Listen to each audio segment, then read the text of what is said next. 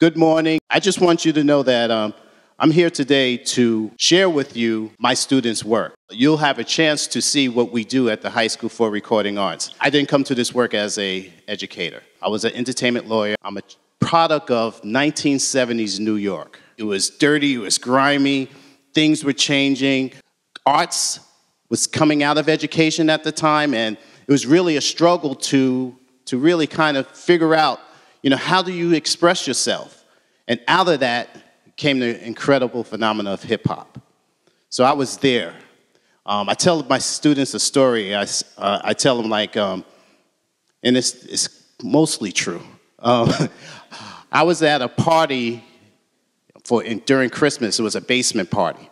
And during the time, it was like all this funk music and disco and everything. It's the 1970s. And this kid got this stereo, this brand new stereo, because it was just after Christmas, and it was in the basement. And everything was fine except that he had this plug that you could plug into the stereo, and it had a mic attached to it. So as the music's playing, he's saying all this stupid stuff on the mic over the music. And, we're dancing, we're doing our thing. And everybody's like, shut up. You're messing up the music.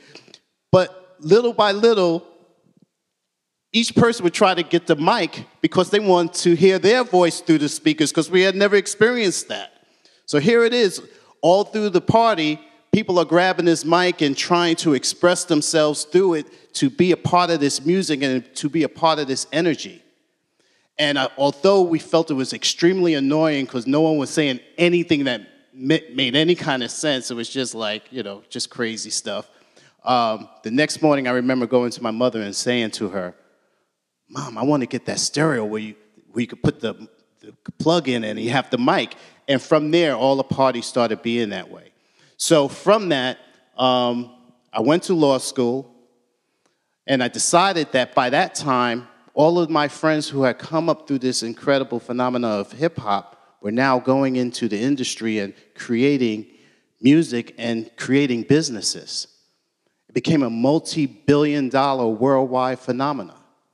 And during that time, I met this guy who came from Minnesota to a music conference in New York, and he was a rapper, and he told me he grew up with Prince and was rapping with Prince. I was like, really? I mean, by then, this is like the 1990s, Prince was just huge, and I was really just trying to be a groupie. So I became his friend. He didn't know that was really what my intent was. So he started flying me out to Minnesota and hanging out at Paisley Park. It was just, an incredible time creatively in that sense. But when Prince changed his name to a symbol, because he had a contract with Prince, with Warner Brothers. When Prince changed his name to a symbol, to get out of his contract with Warner Brothers, because in his mind, if the symbol exists and Prince doesn't, there's no contract anymore, right? A novel legal theory. So anyway, David lost his contract with Prince at the time, and as a result, he wanted to open up his own recording studio. And he asked me to help him do it. And we called it Studio 4. And over time, we were just trying to rent out studio time and trying to find the next big recording artist. But instead, young people were showing up every single day, wanting to know how to get their music out, wanting to know how to, just become a part of something that they knew was so intrinsically important to them. But we would look at our watch, it would be like 12 o'clock in the afternoon, and we were like, why aren't you guys in school? They were like, forget school. We're not going to school. We got kicked out. We got pushed out. They don't want us. It's not relevant. It's boring. And David had the incredible idea to start the school at the studio, and we created the High School for Recording Arts. And from that, and that was 1998, the original young people had dropped out. Most were involved in the criminal justice system. Many were homeless. All of them were poor. And to this day, in 2016, going from 15 students to 325 students, that is still the population we serve. Yet, we don't talk about that. Those statistics I just told you has no part in our conversation because what we focus on is their genius. And I just want to show a clip. Is it possible to show the Sam Seidel clip? So is the commercial? Can a commercial go? Okay, let's try the commercial.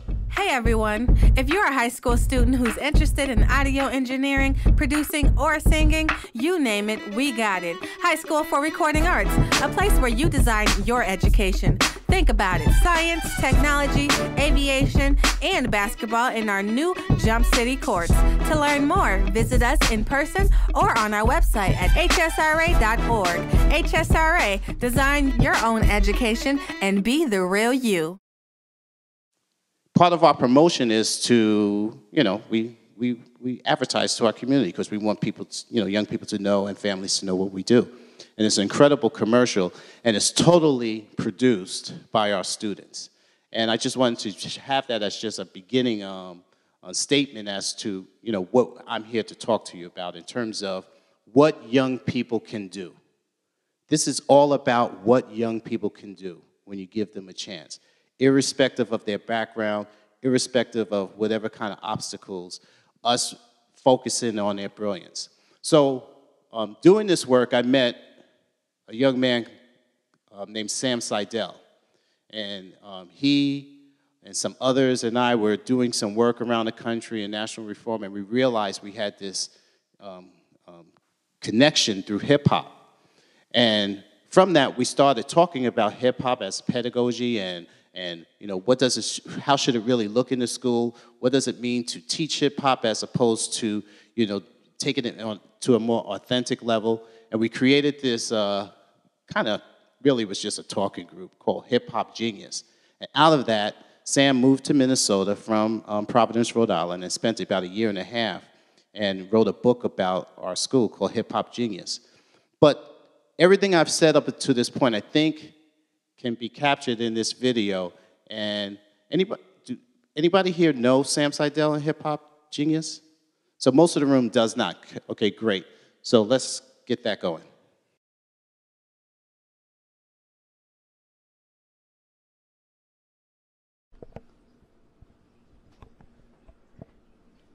When I was 20 years old, I started teaching at a juvenile prison.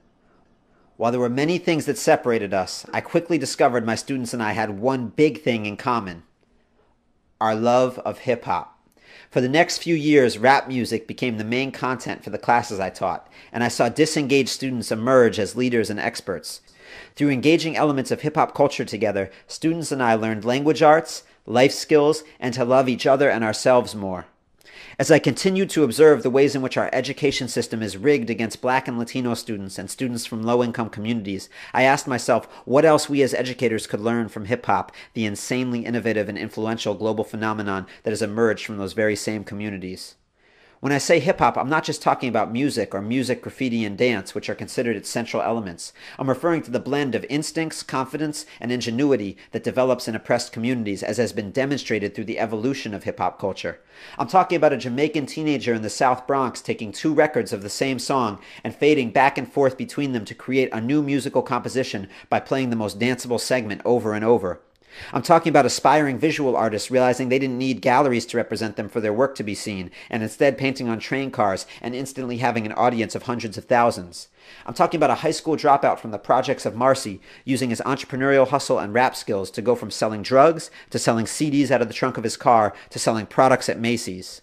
This is what my colleagues and I call hip-hop genius, creative resourcefulness in the face of limited resources, or as it is often said in the hip-hop community, flipping something out of nothing. How can this audacious approach impact our education system? For starters, we need to exhibit the brash creativity of hip-hop's pioneers. Just as hip-hop producers sampled songs from other genres, creating unique new sounds to please audiences' ears, hip-hop educators can borrow from diverse models and improvise innovative blends of educational practices customized to meet students' needs. If that sounds too abstract, take a look at the High School for Recording Arts in Minnesota, where they've mixed project-based learning and competency-based assessment with artistic, vocational, and business training with dual enrollment at local colleges with a heavy dose of student leadership. We don't have to do the same thing that's been done before or follow one model. We can sample and mix multiple teaching techniques and school designs to find the blends that best serve our students. We also need to adopt the value hip-hop places on staying fresh. A hot beat yesterday was a hot beat yesterday. Whoever sets out to make a hot beat today has to do something new and different to remain relevant. The world is changing rapidly around us. The top 10 jobs in 2010 didn't exist 6 years earlier. Hip-hop's premium on freshness must permeate our schools. And we need to be resourceful. In the 1970s, thousands of families chose to replace their linoleum floors. In poor neighborhoods, the old linoleum was left in piles on the street. Young people, without access to playgrounds or dance classes, turned their parents' trash into dance floors and invented new moves like the windmill and the headspin to maximize its potential. Faced with our own resource constraints, educators need to find new platforms. What refuse could we be dancing on? And what are our new moves? Behind the mic, spray cans, turntables, and when it comes to their educations, students have brilliant ideas and instincts. Hip-hop genius is not just about teachers using hip-hop songs to get kids to succeed in traditional schools. It's about changing education to respect and build from young people's brilliance. It's about the incredible possibilities that occur when students are engaged, not as consumers, but as creators. We don't need to tweak the content inside existing traditional academic structures. We need to think outside the classroom and build institutions that are fundamentally more responsive to young people's interests and ingenuity. We need to create schools and school systems that not only teach hip-hop, they are hip-hop.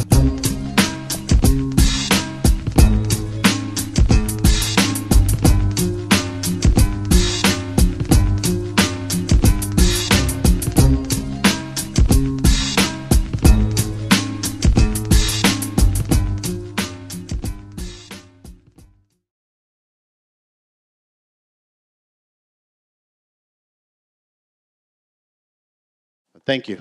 Thank you.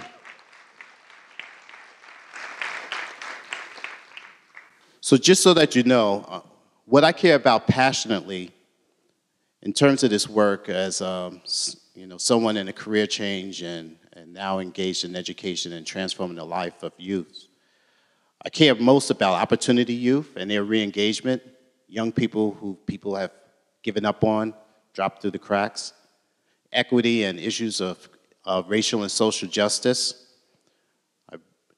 I really believe in issues around alternative accountability.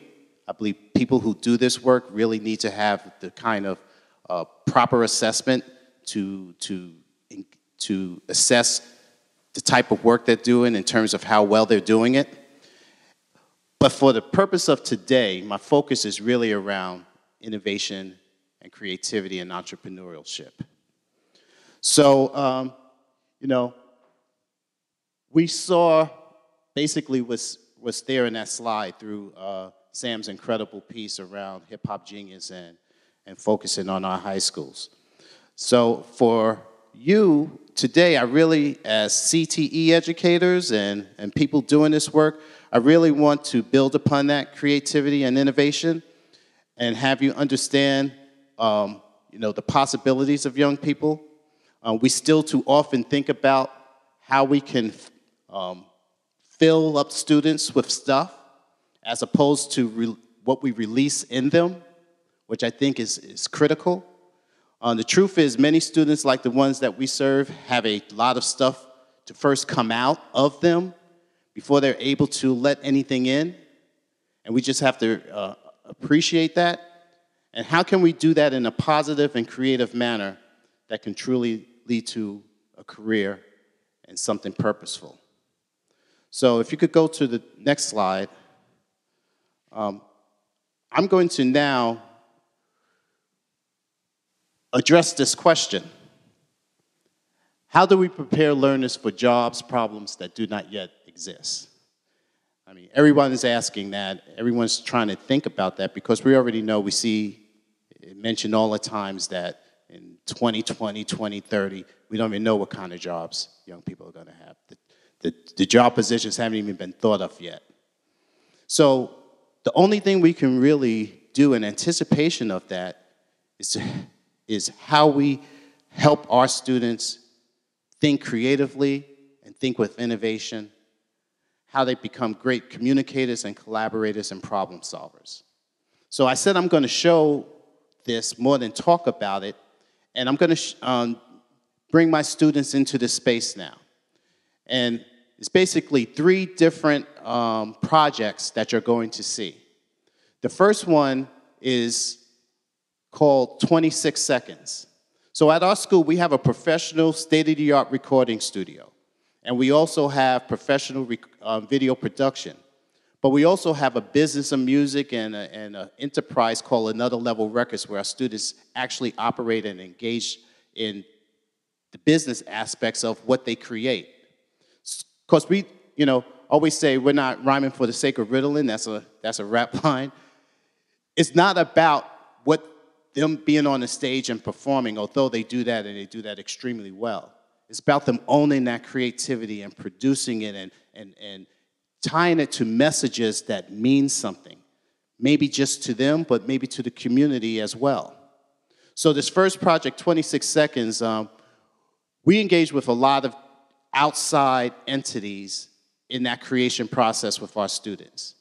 So whether it's businesses, community-based organizations, foundations, governmental agencies, mom and pop shops, we want our students to understand what does it mean to produce at a high level, to meet deadlines, to meet the demands of a client.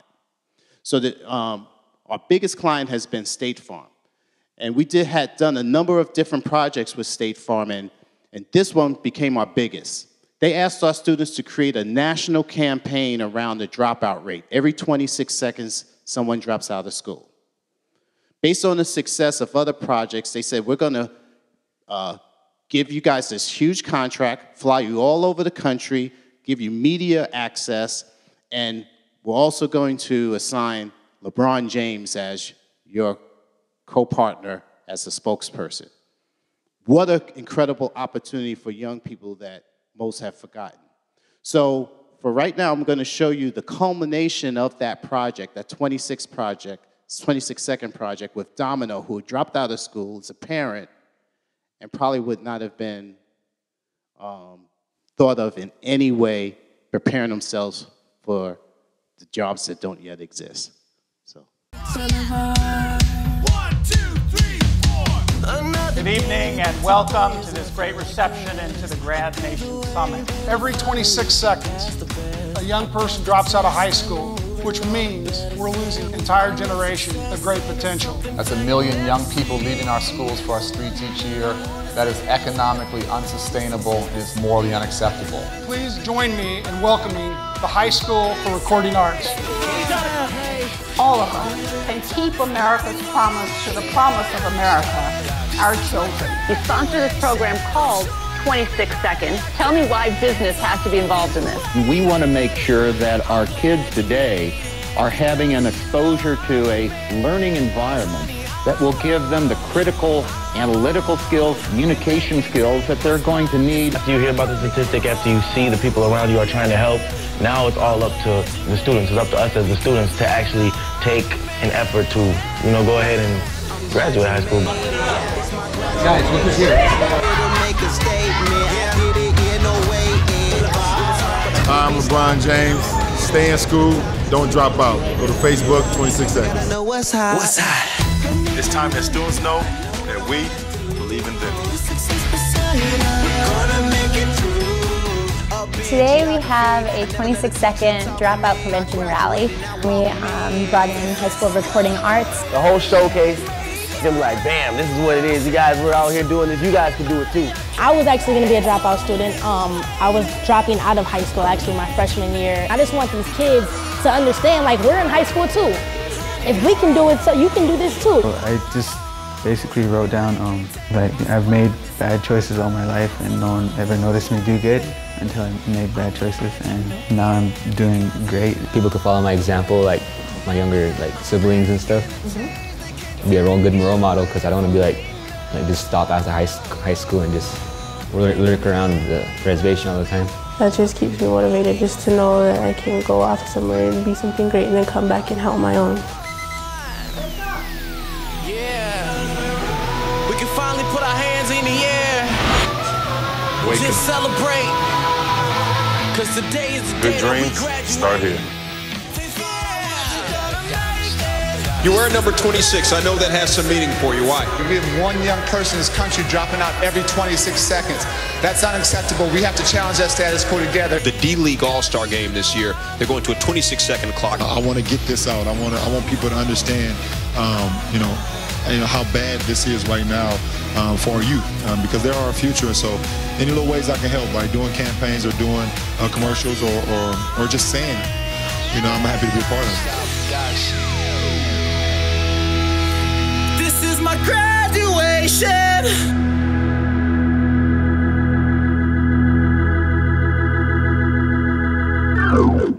Thank you. So we're going to unpack these videos later, because I think it's important for you to understand how we see it in terms of projects and competencies. But I just want to let you know, everything you saw in there was through the thought leadership of our students. They designed the campaign, they designed the logo, the music that you heard, that was Domino singing with one of his other students' tracks, and created something that impacted our community on that high of a level with the Secretary of Education, Colin Powell, and others. But we have an opportunity now to have Domino himself unpack what he experienced and what he has been doing at the school through this project. So let's watch that. More than 1.2 million students dropped out of high school last year. It works out to 1 every 26 seconds. It's a big, complicated problem. Fixing it will take teachers, administrators, students, parents, politicians, and business. Joining me now to talk about it, Ed Rust, CEO of State Farm, the insurance company, former West Virginia Governor Bob Wise, now president of the Alliance for Excellent Education, and Dominique Farrar, who almost dropped out of school twice, but is still in school. Dominic, welcome to the program. Your friends call you Domino, right? Yes, they do, Domino. So tell me, you went through this program 26 seconds, Yes. and you thought about dropping out a couple of times, Yes. but you stayed in. Yes, I did. What did it mean to you? Why did you decide to stay in? Well, at first, when I was preparing to drop out at the Agricultural Food and Science Academy, I just wasn't interested in school. I wasn't interested in the traditional, how you say, just traditional Right. academics. And when I was enrolled in the High School for Recording Arts, I began to actually become more focused in academics and in graduating until things got rough with my daughter and whatnot, paying child support. Right. So you're 19 years old and Yes, you're a ma'am. dad. Yes, ma'am. So like many people who are considering dropout, you are a grown-up and you're a kid at the same time. Right. Well, yeah. What kept me in school it was random, actually. I came to the school one day, and one of the facilitators, he's like the big brother facilitator, Dario, he was talking about the 26-second campaign. And when he said every 26 seconds somebody drops out of school. And that was going to be you. Yeah, exactly. So it was like, it kind of smacked me in the face, like I want to be a statistic. I want to be, and plus being a recording artist, I want to, set an example. I want to be someone that everybody looks up to. You know what I mean? What about an example for your daughter as well? Because there's definitely. also this dropout cycle that's very difficult to Right. break, I mean, you are a role model. Right. And being a role model for my daughter is like, I don't want her to fall into a statistic that could grow. Like it could become every 10 seconds somebody drops out. You know what I mean? I don't want it to. So let me ask each of you, just quickly, what works? Is it mentorship? Is it money for college? Is it higher expectations from the people around you? What worked to keep you in school? It's really self-motivation. Like after you hear about the statistic, after you see the people around you are trying to help, now it's all up to the students. It's up to us as the students to actually take an effort to, go ahead and graduate high school, be you. Governor Wise, what works? Is it a little bit of everything? Does it depend It's a on little the bit of kid? everything, but let me just say it's targeting.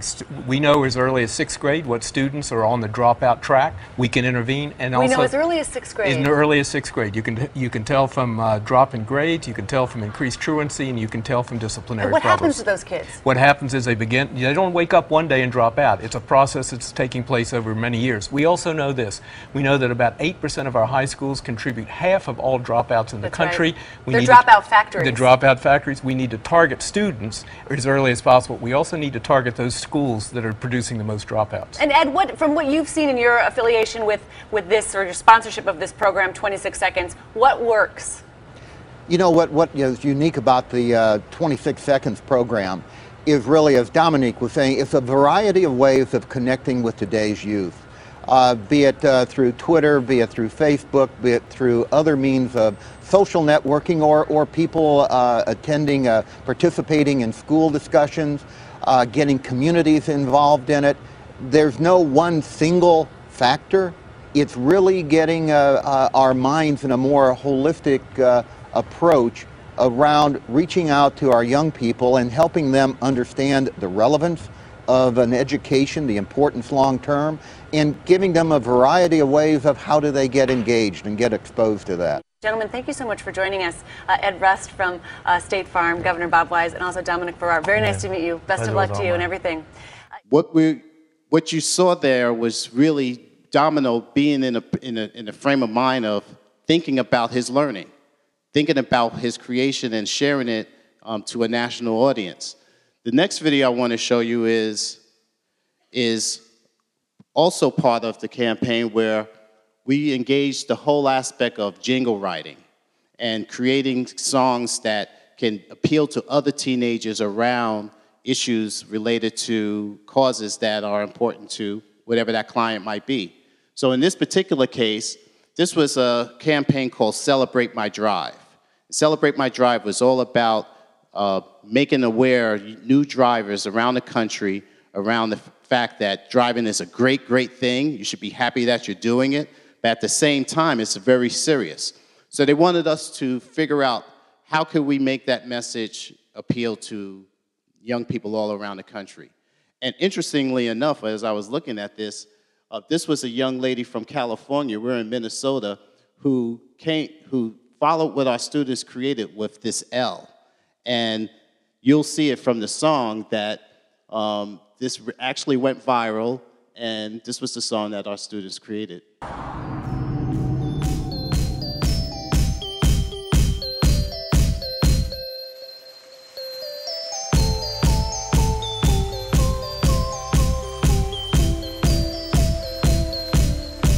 Just put your L's in the air, L's in the air, L's in the air, L's in the air, L's in the air.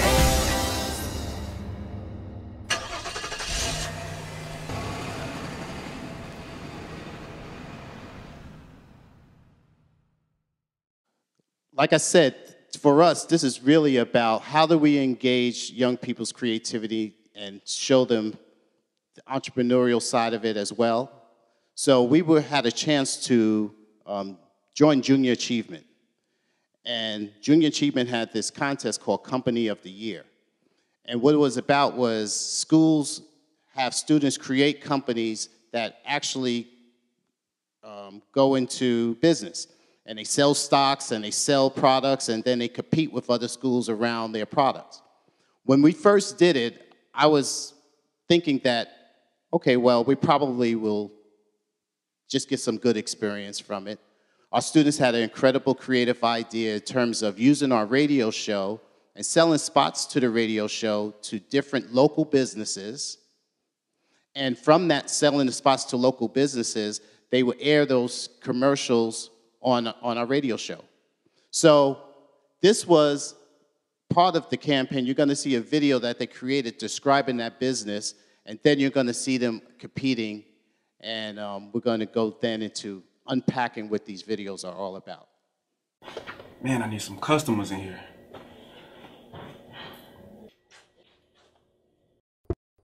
Hey, are you listening? This could be you right now. If you're a business owner within the Metro, let HSRA and Junior Achievement leave your mark everywhere with a unique custom radio advertisement with cutting-edge music created in our state-of-the-art studios. This could be all yours for an incredible affordable price. For more information, contact Leave Your Mark Everywhere at lyme@hsra.org. That's LYME@hsra.org. LYME. I hope these guys can do something for me. Hi, you asked for Lyme? We're gonna leave your mark everywhere. We give local businesses the opportunity to be recognized by making a 30-second jingle which airs on 96.3 now. It's all yours for $125, but hold up, I'm not done yet. After your 30-second jingle, we give you a 2-minute spotlight segment where we talk about your business. Are you interested? Yes. Okay, well, let's get the paperwork ready. Hey, we finished your jingle. How about you take a listen? Okay. So I went to Divine Cuts just to see what they cheap. Told me sit down, it cost 15 bucks. And when he got done, I said, hey, fresh cut. He told me no problem, he was doing his job. Hey, yo, man, I want y'all to come get fresh to death at Divine Cuts, which is located at 1451 University Avenue, West in St. Paul, Minnesota. 55104 in the downstairs of Blessing Salon. Oh, hey, I just checked out your ad on 96.3. I love it. Hey, man, I'm on my way up there right now to come get my hair cut right now. Man, I need help. You gonna fix me up? Man, I'm glad I found Lyle. Man, I'm glad I found you. So, yes, thank you. So like I said, I had very, what I thought were rational, low expectations doing it the first year, that we would probably just get some experience. So we competed in the metro area. We won, which was like crazy. And then there was a regional Midwest competition, and we won that. So then we was flown to Washington, D.C. to compete against schools from all over United States and Canada. And when we got there, we began to realize, even on the regional level, that our students, the ones who most have fallen through the cracks, most had given up on, were competing now in this entrepreneurial contest against some of the most privileged young people in the country. And this was the result. And this video was produced by our students as well. The entrepreneurs really are the innovators, and it is the job creation engine of our nation, has been for 200 years and will be for the next 200 years. It's going to be terrific if you take first place up here today. But if you don't, the sun is still going to come up tomorrow. You are still going to be successful. You have every opportunity. The students here have been involved with JA for a school year. They're here competing against other kids across America. These are the future entrepreneurs. It's not just putting a company together, but it's involvement with other kids across America. It's inspiring leaders, some creativity, inspiration, passion, perseverance. The people that are watching this video right now, you are the future leaders of America. America, America, America.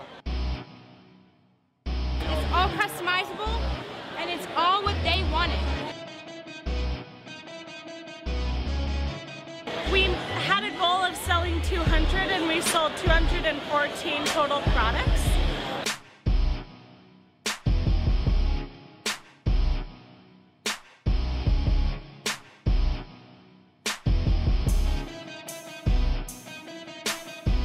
Customize to our customer what their needs are and what they want. One of Best Buy initiatives is how do we enable kids through technology and education. We have full lemonade over there for anybody who's thirsty. Thank you guys. Hi, we're from PIG Financial, and our product's called Fortune Pay. It's a financial education tool aimed towards elementary school-age children. These students are absolutely amazing, and the companies and products that they've come up with will just blow your mind. We give you 4 30-second jingles and a 2-minute spotlight segment for $125. It's been a fantastic experience and a great learning experience for myself, as well as all my colleagues. Very good. Today was hard work. My feet are killing me. I've talked all day.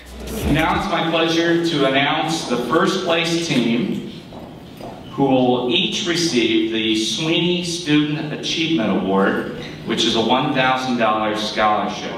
The first place team winner from St. Paul, Minnesota is Team 1.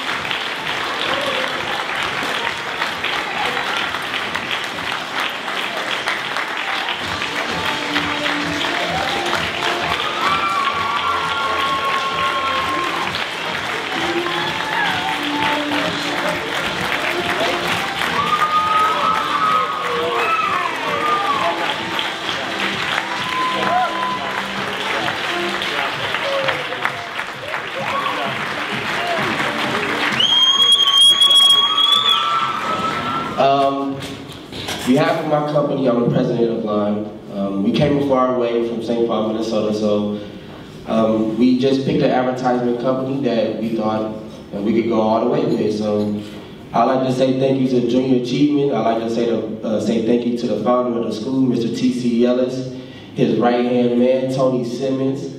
I'd like to say the person that gave us the courage to get to Washington was Sarah Lofkis. I would like to thank Dario, the cameraman. He gotta keep us straight. He gotta keep us straight on camera. And we have an amazing team. We have an amazing team. We love each other. We have fun with each other. And thank you, Junior Achievement, for giving us his first place to award. Thank you. I really wanted that to play because I really wanted you to see, again, what the possibilities are when you believe in young people and you give them a chance to shine.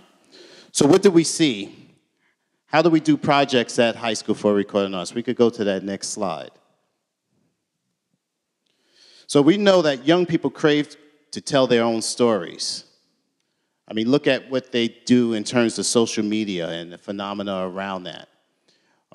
Their culture. They want to express that, and who's going to tell their stories is really the question. And if we don't train and teach our young people to tell their stories, someone else will. So for us, you know, when we think about pathways and we think about those videos you watch, you know, organic projects is really about creating something that is important and intrinsic to who our young people are, with authentic ends, real-world ends, is outside of the building. So they access an interdisciplinary mastery list to award credits. I mean, it's hard to see what one particular discipline is happening in these various experiences. They're all over the place. It's just like life. It's just like the kind of work world that they're going to enter. And determining mastery by students presetting rubric and expectations in collaboration with their teachers or validators, and checking out the process with self-grading and validator assessment. So for us, when we ask the question, and you could go to the next slide. Oh, okay. I forgot I stuck that one in there. Okay. No. Next one. You know, again, we're seeing much of what I just discussed. So first it was about them expressing themselves. And then it was them realizing that they could tell other people their stories and to their peers and people outside of their age groups. So, you know, for us, we believe that young people don't see themselves today just in terms of what they do. I mean, there was a time period where we kind of represented ourselves, you know, in terms of our career and such. It's far more intrinsic. It's far more about them representing their values and their identity as an integral part of what they're creating and what they're doing. And we believe by having these authentic projects, that is actually being realized. And then from that, you become able to really tap into community and really have an impact on what is happening in the community. So the best part of this is what develops in them.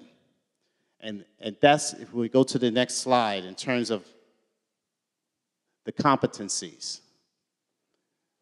So for us, as we think about moving from skills to competencies, we're looking at this circular, interconnected means of how our students are gaining this kind of abilities, the mindsets that they're going to need in the 21st century economy with jobs that don't yet exist. So we begin to, we separate it. I mean, STEAM, everybody knows what that is: science, technology, engineering, arts, and math. It's just extremely important in terms of our students, and in all of those videos you saw numerous examples of how that is represented. But the arts part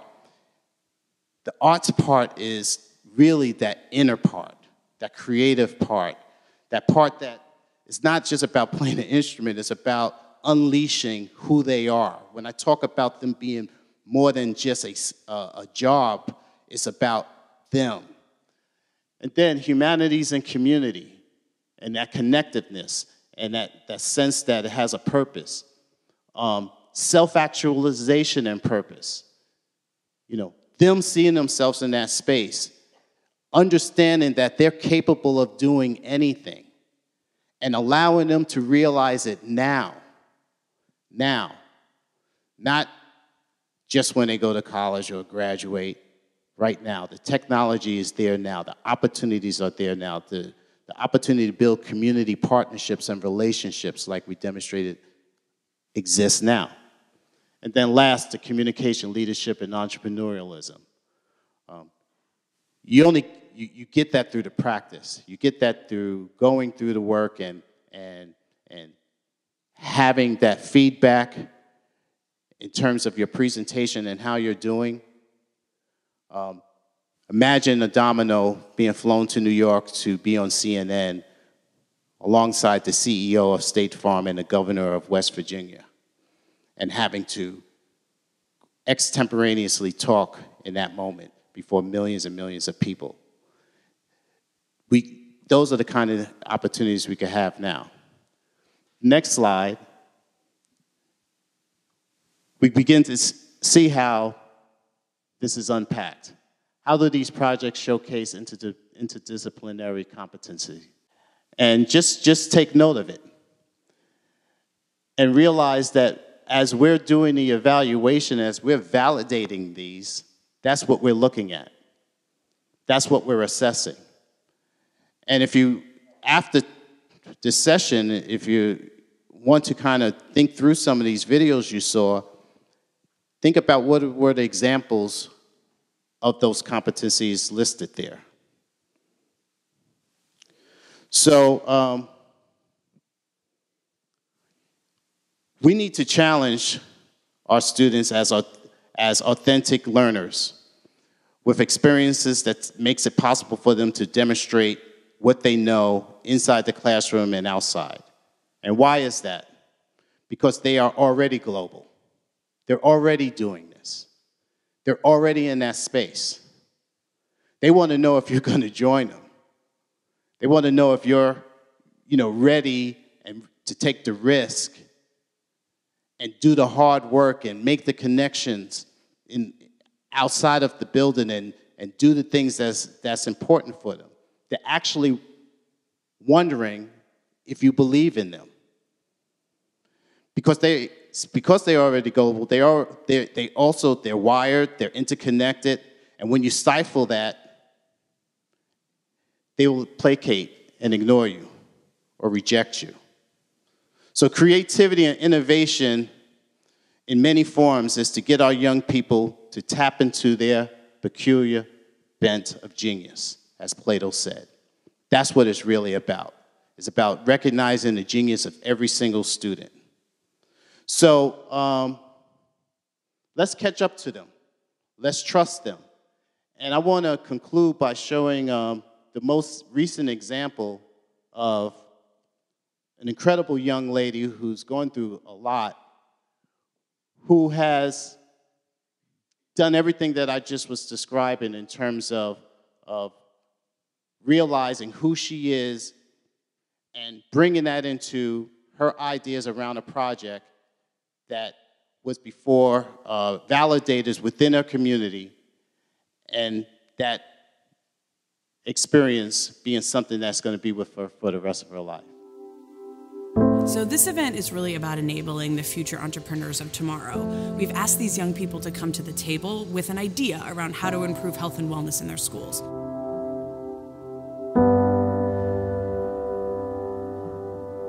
These kids are experiencing issues of health and wellness in their schools. It's happening in every city, and when you're asking someone to tap into that entrepreneurial mindset and really think about creative ways to solve problems, what anyone will do is think about their world.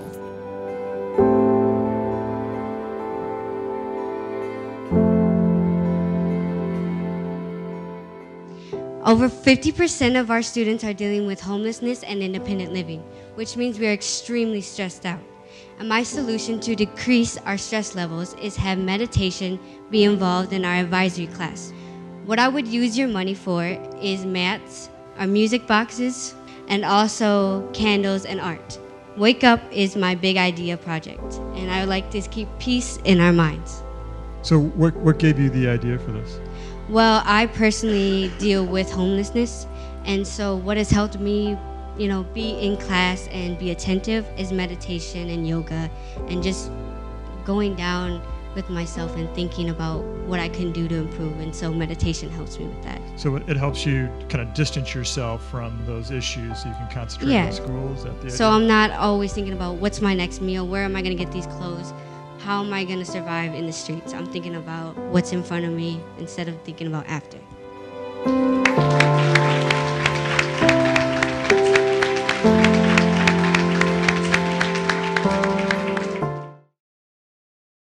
So that was Audrey, incredible young lady, and just a great example of what we've been talking about. I do want to mention this book, The Tanning of America. It's written by Steve Stout. It's a great example of what we do at the High School for Recording Arts in terms of understanding youth culture and being able to have young people represent that culture in a way that is powerful and meaningful to both businesses, community-based organizations, various entities. And then the next slide is simply Audrey again, and the final slide is Audrey with that $1,000 check to the High School for Recording Arts to carry forth her idea for health and wellness. I want to end with her and that big, beautiful smile, and thank you guys so, so much for this opportunity to share their story with you. Is Audrey homeless with a family or by herself?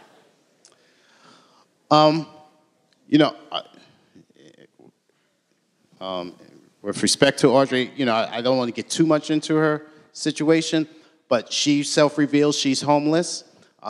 She has a difficult situation in terms of her family. I'll just leave it at that. I got a question for you over here. Yes. I run a similar social enterprise with my students. One of the issues that I have, and I'm doing mine through the YMCA Youth Institute, and one of the issues my Y is having, my organization having, is paying students. Do you guys, as an enterprise, pay your students? How are you getting around the Fair Labor Act laws, and are you taking them on as employees and dealing with minors as employees, or you wait until they're 18? Sure. Great question. We do pay our students. We believe it's extremely important to do that. And we usually, one of the good things about having a law background is being able to make sure we cover all those things. But like I said, not only we do get grants, we also get contracts. And we're always insistent with our potential clients that we want to compensate our students because, one, this is their creativity. And we know that they need it. And we're able to garner some significant resources to support that. But in addition to actually paying them, for me, the most important thing is their intellectual property rights. All of our students own what they create. We help them navigate, first to learn about copyright law and to file their copyright forms.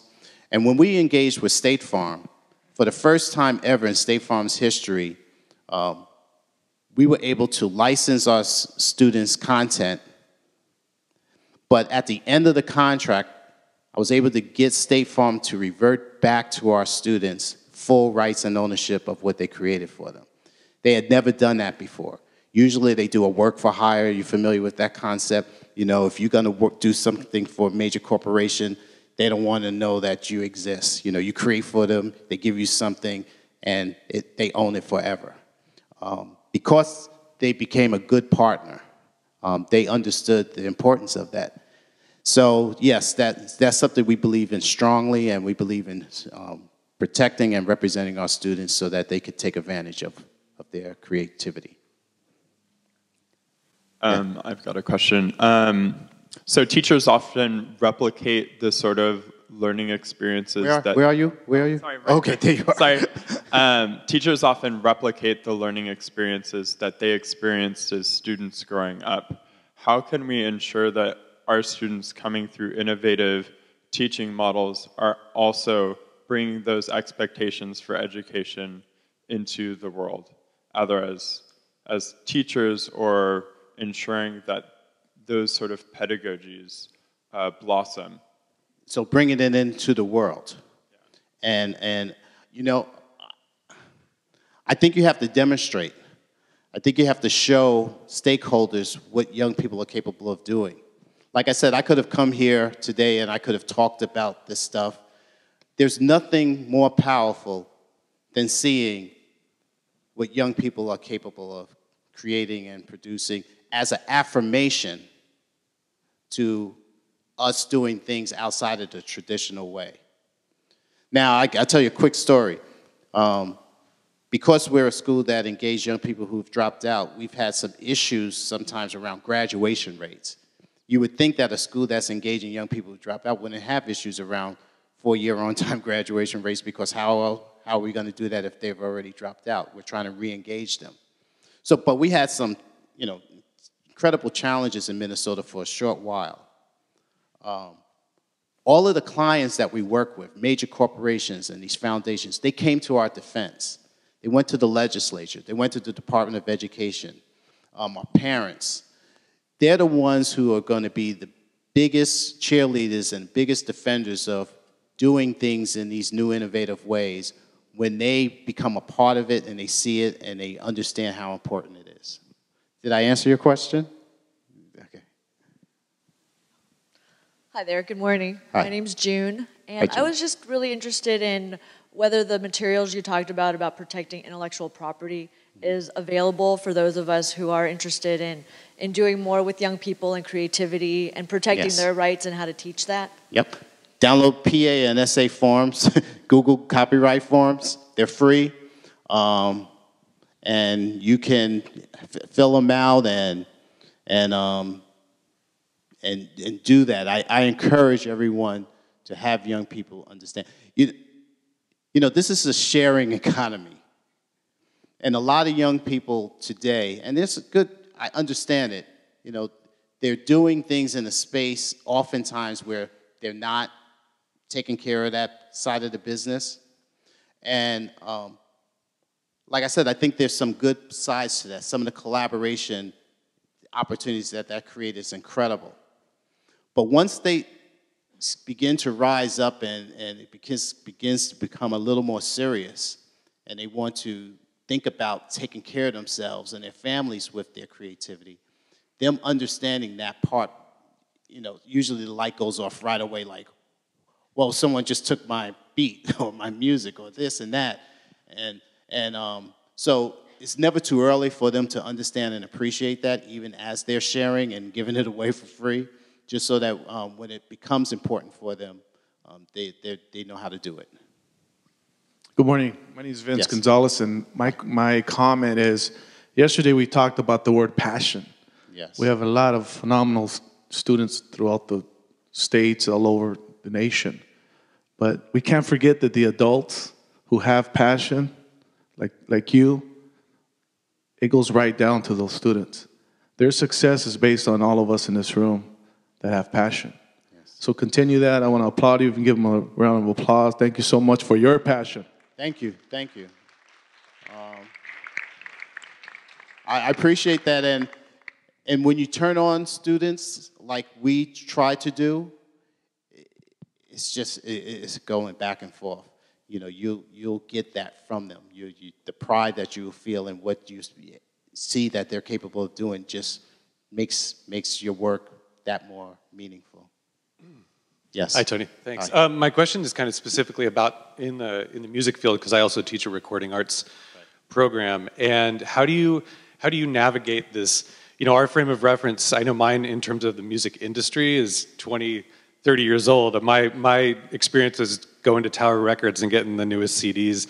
These kids are growing up in a completely different world and industry. And so my question is more, how do you adapt what you teach to their environment in this new, it's a whole new paradigm in the music industry. I turn it around. I'm trying to keep up. I'm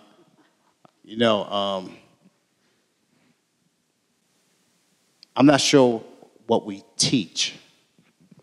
I think in this very real sense, they're teaching us and we're guiding them. They're going for, like I said, they're doing this stuff now anyway. The real critical piece that's missing is responsible, caring adult guidance. You have incredible experience. Everything you said about what we're doing since the Tower Record days, I remember those, is important. But if you put that in front, you're already losing them. If you put what they're doing in front and you're watching over it, and when they get a roadblock or they have a question or you see an opportunity to bring in your experience, that's when I think it becomes most powerful. And that's when you keep their attention and they begin to see your relevance in terms of what they're trying to do. Steve Jobs said once that our generation, we were consumers. We were used to going to the Tower Records to buy what's out there, someone created. Young people today, he said, are producers. It's a fundamental difference. They're seeing not what somebody else has done as the driving force of their engagement for pleasure, entertainment. They're doing it themselves, and they're collaborating with others, and they're creating, and it's kind of part of that, there's some other interesting aspects to it, but I think that's a real fundamental understanding that young people today are producers as opposed to consumers.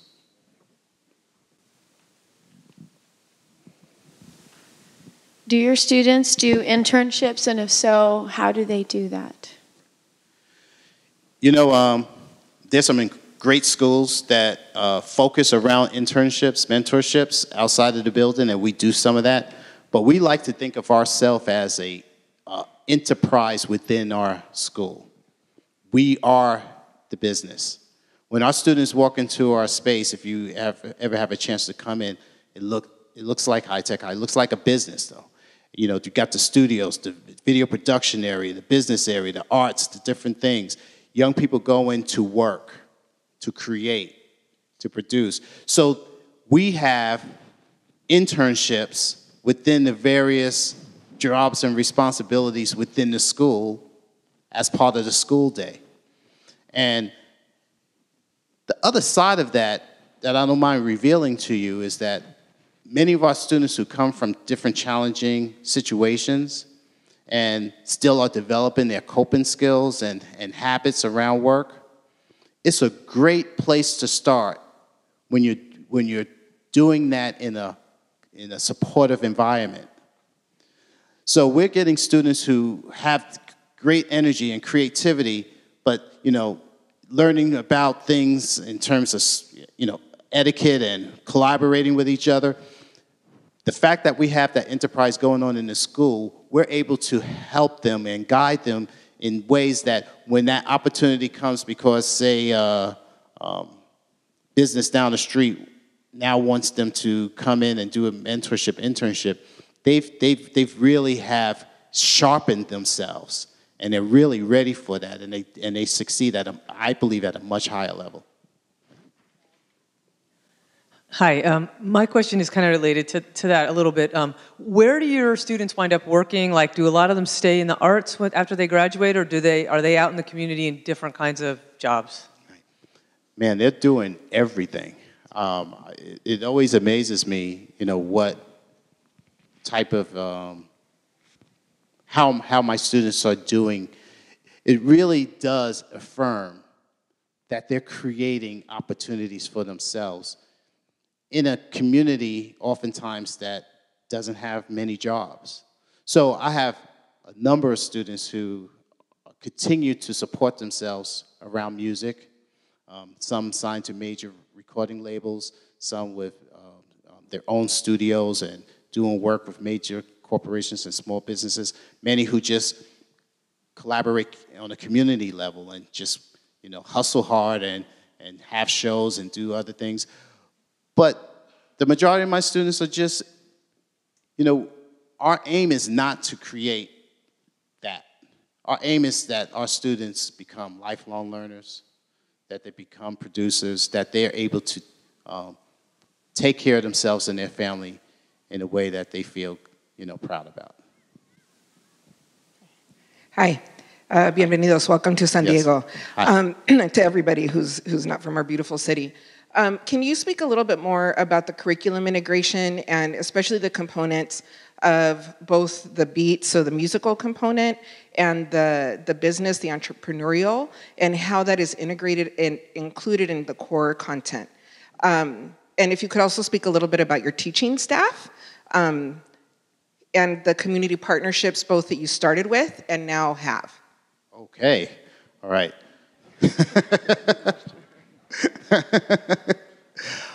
So we're project-based at our core, but we also use multiple strategies. And what I mean by that is that we still do some things in classes, workshops. We have blended learning. So a student comes in, and every student in our school has a personal learning plan. Every student has a personal learning plan. And every student has an advisor. Because we have students who come to us haven't,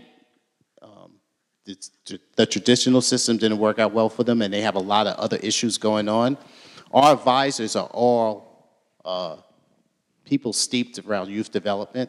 They're not content teachers, but our content advisors are our licensed teachers. But we still call them advisors. So we have this, you know, two sides, our student advisors and then our content advisors.